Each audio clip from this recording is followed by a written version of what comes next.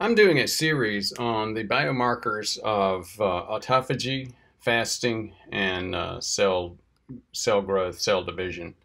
As you see here, I've got one of those complicated metabolic pathways. Not going to get too deep into it, but just want to focus on a couple of points here.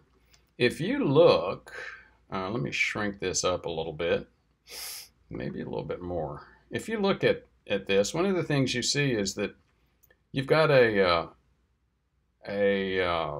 branching point here, torque C1, or torque 1 and torque 2. Just a hint, these are actually subcomponents of MTOR. MTOR is mammalian target of rapamycin. And here's the rapamycin over here. So this rapamycin, we'll talk about this in another video. I'm not going to get too deep in it. But it's a very interesting story about being discovered in the Easter Islands, you know, the islands with the large stone heads.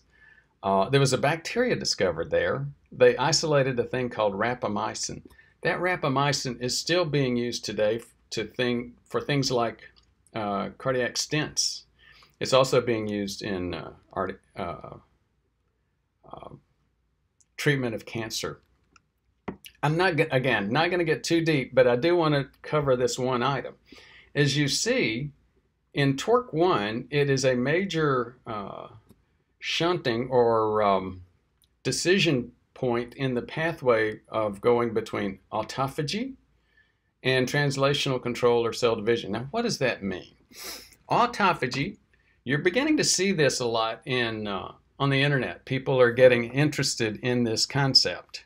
And it has to do with fasting and a lot of the positive impacts that you see with fasting.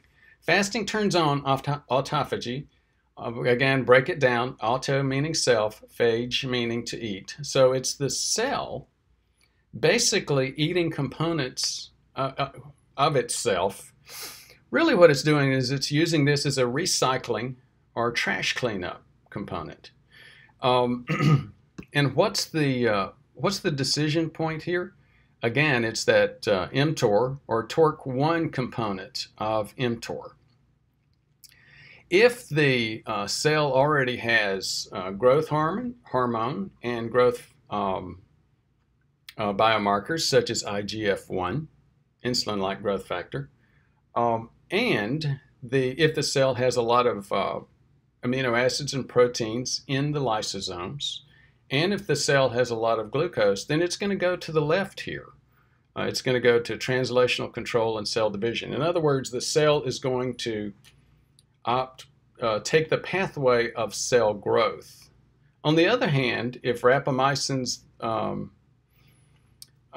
there, it's going to shut that off. If there's not insufficient growth hormone or growth IGF-1, if there's insufficient lysosomal, and lysosomes are the sacs of cleanup and recycling bins within the cell. If there's inadequate lysosomal proteins, inadequate energy, again, it'll go more towards the autophagy side. Now, what's so good about autophagy versus cell division and cell growth? Well, it appears that autophagy does have a lot of longevity components to it. So that's where all of this is coming from. That's where they're saying, look, you can decrease chronic diseases, you decrease diabetes, and that's true. You decrease diabetes and you decrease cancer. Now, I've gotten maybe deep enough in that area. Let's go back and talk about what I said I was going to talk about, and that is a website, Kirk Hamilton, Staying Healthy Today. I promised to cover 2 websites in a previous video, Joel Kahn's and Kirk Hamilton's on Fasting Mimicking Diet, Prolon, Valter Longo's FMD. I went too long and was only able to cover Joel Kahn's. Now I'm going to cover Kirk Hamilton's. And there's a couple of reasons why I'd like to cover it. He covers a couple of topics that I'd like to introduce. One is Dr. James Kelly. He's the CMO for Chief Medical Officer for L-nutra, the company that has has contract to market Prolon for Dr. Longo. Longo says he doesn't make any money off of Prolon. I believe that. He says he's basically set up for any proceeds to go to charities. But I don't think the folks that work for L-nutra have set it up to where all of their profits go to charities. Now, James Kelly, I spoke with him a couple of times when I was getting first involved with Prolon. And he and Kirk Hamilton talk about autophagy, they talk about IGF-1, and they talk about Laurent syndrome. So I wanted to just touch on each of these items. You get a fairly light coverage, but again, good understandable coverage on these topics in that video. And I'll put in that podcast, and I'll put a link to the podcast under the video itself. First, let's talk about Laurent syndrome. In the subtitle here, I think their spell checker messed that up. I don't think it's in Lauren, Ecuador, L-A-U-R-E-N. I think it's in Laron, Ecuador, which you see 2 lines below, L-A-R-O-N. There's a thing called Laurent syndrome. If you read The Longevity Diet by Dr. Longo, and I've got a couple of videos on it, he talks about his experiences in working with a genetic pool, a large population of people that have genetic dwarfism. It's called Laurent syndrome, L-A-R-O-N. There's some very interesting components about it, and here's one of them. Laurent syndrome is a genetic deficiency in IGF-1. What is IGF-1? IGF-1 stands for insulin-like growth factor. It is made by the liver. It is made by the liver in response to growth hormone from the pituitary gland.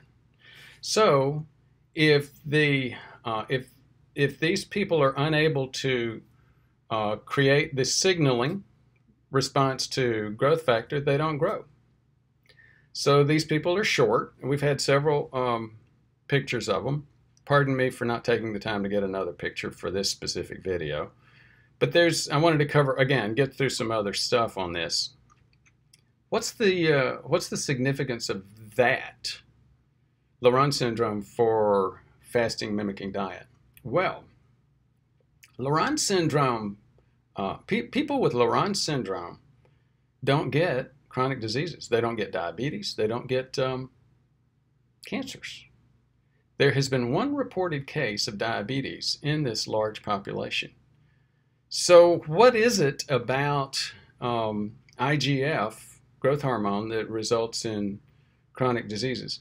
I don't think we know that yet, but we do know that that happens.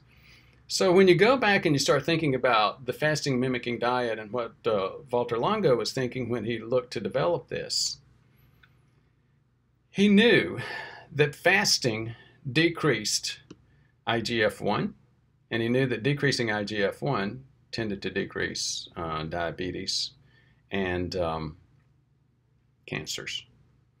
So he also knew, though, from his experience with his mentor, Roy, I can't remember Roy's last name. Somebody help me in the comments. That mentor in, I believe it's in LA, spent time in the bubble, in the desert, 24 months of caloric restriction. They saw huge decreases in a lot of chronic diseases with these folks, huge improvements in biomarkers. And again, that's where some of these connections are being made about different biomarkers, autophagy, cancer, and diabetes. Now, as I've said, Longo found that fasting reduces IGF-1, MTOR.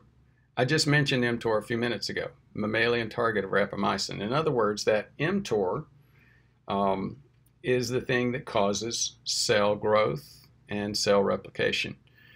There are a couple of other biomarkers there I'm not going to get into right now. Now, there's something that I haven't mentioned yet, and that is the stimulation of stem cells. It does appear that there are a couple of ways of getting repair of tissues. One is stem cell. The other is cellular growth. And if we're in a mode of constantly eating, constantly have enough and more energy than we need in our cell, amino acids than we need in our cell, and growth signaling, then we're always going to be in a mode of cell growth and cell division. On the other hand, as we've said, those tend to head us more towards decreased longevity, diabetes, cancers, chronic diseases. You can also get tissue repair through autophagy. And again, the tissue repair often comes with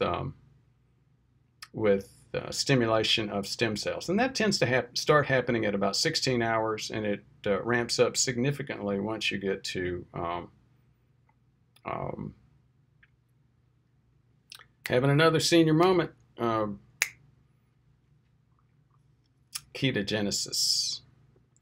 So one other item I wanted to touch on, and then I'll leave it alone, and we'll close out and we'll go into some other videos on the biomarkers themselves. And that has to do with fasting mimicking diet and cancer.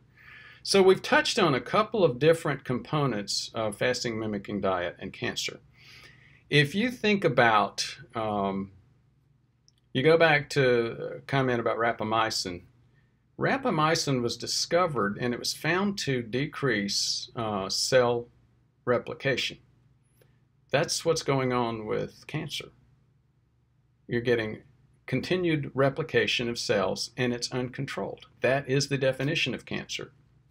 And as I said, rapamycin is still used for cancer chemotherapy. Like I said, also there's use with decreased stent blockage for cardiac stents. Again, thank you for your patience as I stumbled through some of the concepts that I'm wanting to get out there. So what has rapamycin got to do with, why did I bring up rapamycin again in the FMD and cancer? There are two reasons why rapamycin could be stopping cancer growth. One is that it could stop cell division. Another is that it would stop cell growth. You see, cells are not going to divide unless they grow. If cells divided without growth, they would just get smaller and smaller and smaller. Rapamycin, so one of the major focus points of research in this area has been, which does rapamycin do? Does it decrease cell division or cell growth? And that's where I'll get into some science done by David Sabatini at MIT. He's done a lot of work in this area, and he and some related teams demonstrated that these are shown that rapamycin actually decreases cell growth. Again, I'm giving a little bit of bleed into some of the next topics in terms of biomarkers and fasting. Hope if you're still here, you've been, again, as usual, been very patient, and I appreciate it. We'll get deeper into this, what's going on with the biomarkers on fasting and the fasting mimicking diet. Thanks again.